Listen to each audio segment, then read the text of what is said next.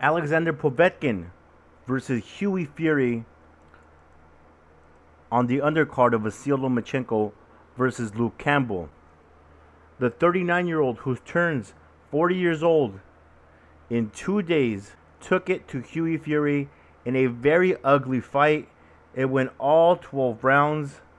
Fury was getting buried throughout the entire bout by the broadcast team, by Tim Bradley mostly, saying he had no movement and saying that Hughie Fury was kind of an embarrassment to his cousin Tyson Fury. And the only reason people put them together sometimes is because of their last name.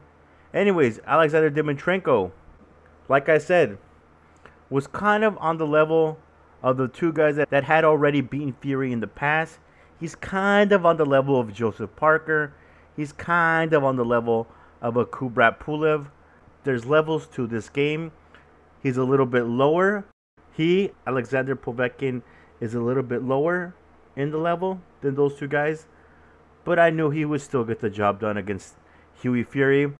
I just did not expect it to go all 12 rounds. Anyways, at the end, the scorecards read 117-111 3 times. That's how wide this fight was.